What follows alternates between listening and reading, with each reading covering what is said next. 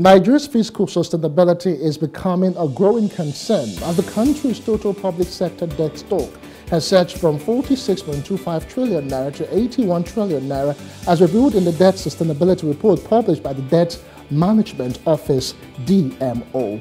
Now, findings have shown that Nigeria's debt servicing cost has increased by 55.71% to 1.24 trillion naira in 3 months. According to data obtained from the Debt Management Office, between October and December 2022, Nigeria spent 406.77 billion naira on domestic debt servicing, while it spent $312.27 million on external debt servicing, giving a total of 550.51 billion naira. However, between January and March 2023, Nigeria spent 874.13 billion naira on domestic debt servicing, while it spent $801.36 million on external debt servicing, giving a total of 1.24 trillion naira. We will keep our eye on Nigeria's fiscal sustainability. Also, the Lagos Chamber of Commerce and Industry, LCCI, has urged the federal government to take the measures in response to the rise in inflation and its impact on households. Well, stay with us as we analyze these issues. I am Justin Akadonye. Business Insight starts right now.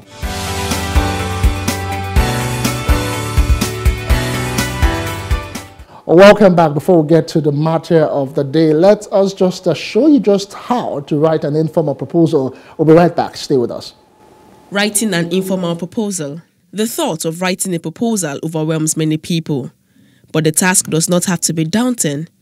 Informal proposals are written when people need to ask permission to make a purchase, undertake a project, or write a paper.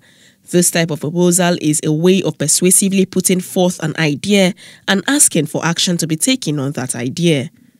When writing a proposal, consider who will read the proposal and what that person may or may not already know about what you are proposing. Follow these steps when writing a proposal. 1. State your purpose.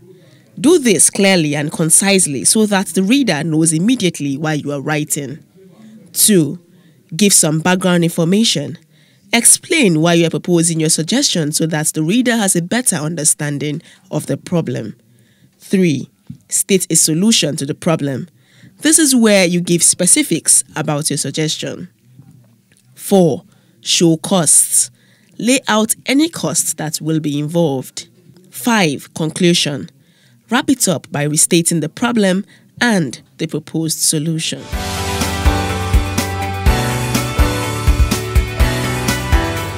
All right, welcome back. It's still Business Insight and Plus TV Africa. I am being joined by Gospel Obele, economist, and together we'll be looking at Nigeria's public debt stock and, of course, the issue of inflation, how it's impacting on Nigerians. Many thanks for joining me, Gospel Obele. Thank you for having me, Jay. Good morning. Yeah, good morning to you. Now, according to the Debt Sustainability Report published by the DMO, Nigeria's total debt stock has surged from 46.25 trillion naira to 81 trillion naira. Do you share any concerns as by the country meeting up with its obligations, judging by the present day realities? Well, the best we can do right now is to restructure obligations in terms of servicing obligations and, if possible, even restructure repayment and all of those dynamics.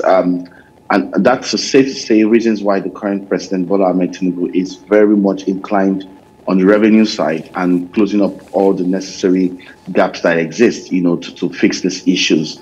However, there is now need to internally begin to rethink and rework the economics of debt financing, which technically we can't really do without because we are not even generating enough.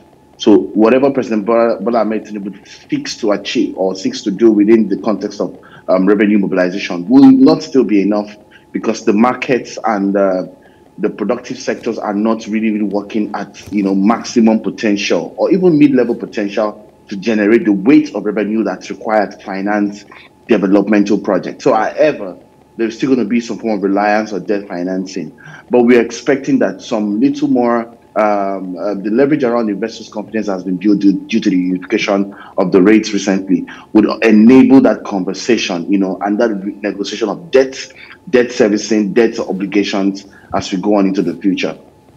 All right, now let's still stay with the report. According to it, the federal government's projected revenue of 10 trillion naira would push the debt to GDP ratio close to about the 40% limit, that is reaching about 37.1%.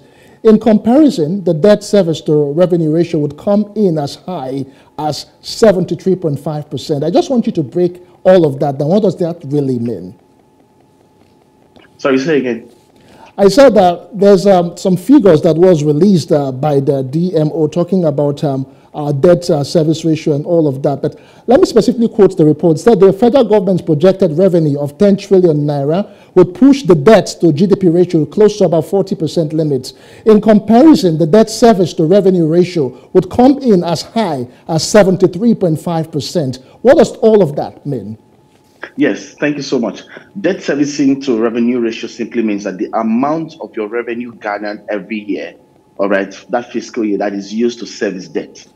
So if you're looking at that as 75%, it means that that means 75% of total government revenue at the very least of things will be used to service debt. And servicing debt does not necessarily mean that you're repaying it. It technically means that you are paying the interest charge on those debts, and maybe a little percentage of the principal, depending on the agreement and restructuring contracts you had with the principal. So what that simply means is that there may be little or nothing significantly left, for financing public sector, or even public sector finance or public expenditure to a very large extent.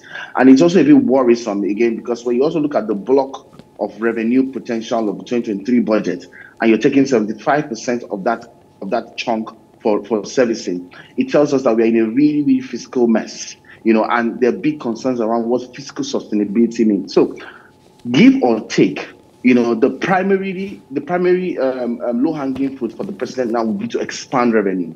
Because if you expand revenue, it means that you'll be taking a lesser percentage of the revenue to service debt. And technically means you have more money to fund your developmental aspirations. Secondly would be to also leverage, the growing, quote unquote, the perceived growing investors' confidence, and then take advantage of that to, find ways to rake in more development financing streams for our infrastructure or investment purposes. The very large, big ticket sustainability pathway in the whole of this thing. I mean,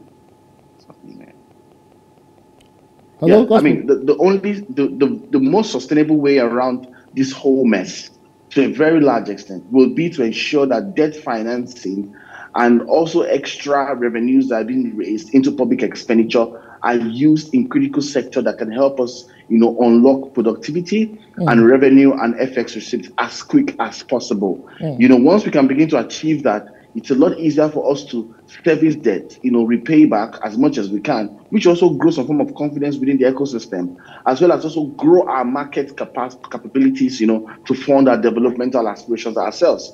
So more monies will be required to jumpstart the Nigerian economy, and part of sustainability becomes on, are we making enough, and how do we expand the market to make enough so that 75% give or take can shrink based off on increased revenue targets and all that.